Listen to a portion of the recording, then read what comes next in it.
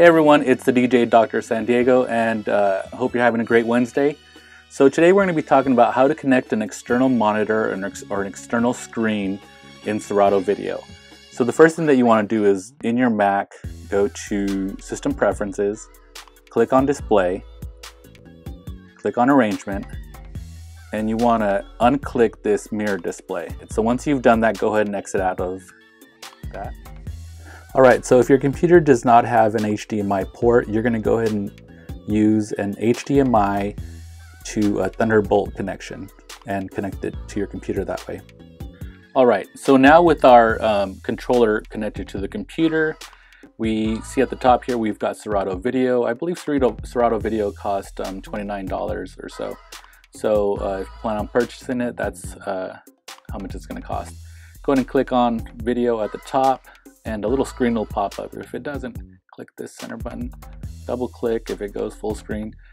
And so most of the time when you hit that Serato, the video button, this screen will come up. And then so we're gonna go ahead and move it over to the left. And as you can see, it is moving back and forth. So I'll go ahead and show you the next video on it actually going to the next screen.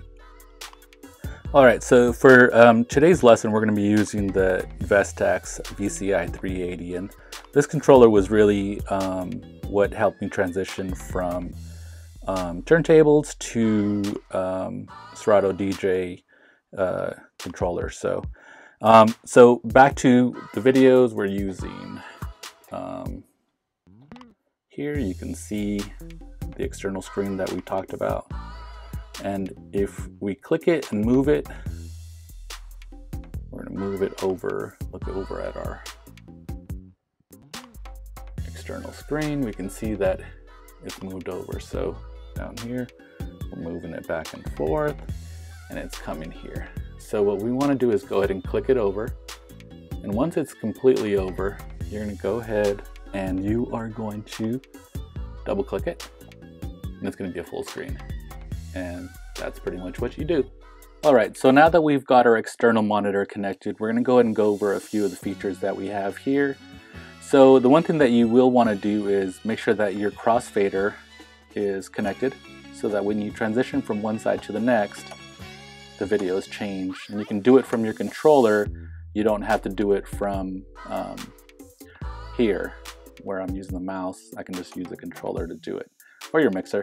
And then if you see here, I'm going to go ahead and move the up faders down and up on the controller or mixer, and it'll also move on the computer because they are linked. And so you want to do that so that when you're mixing the two songs, it's transitioning the video as you're mixing the music. So it kind of does it for you. So we do have the option here to add text. If you wanted to go and add text, you would kind of click down this button here, go down, select DJ Doctor, and then you want it on the left channel, master channel, or the right channel, and then turn on the screen, and it'll come up on there. So that's one option that you have if you wanted to write your DJ name. Next, we have the option to choose an image if you wanted to go ahead and but if you have some images saved, you can just click them down here, and then you just click it, and then we hit on, and it shows here the picture.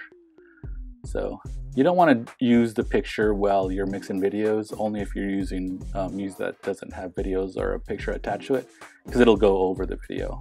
So I'm going to turn that off. And as you can see, I'm going to play both of the videos, and I'm going to transition from one side to the next, and you'll see that it'll blend the videos for you. So you also have several other options here, and I'll go over those in a second. So, and then here on the right side on channel 2, you can go ahead and see that we have the effect that we can put on each individual channel, and then kind of the degree to which you want it played, and then the left side as well. So so you are good to go. Go ahead and click on the left side on the little where your media box is here, and you got all audio, all videos. Click all videos and kind of go through your videos and select the appropriate one and go ahead and load it just like you would in the MP3, only it's going to have these videos playing. So hope this helps. Like I said, Serato video is not quite my thing, but quite a few students asked me about it, and so I'm making this video. Thanks.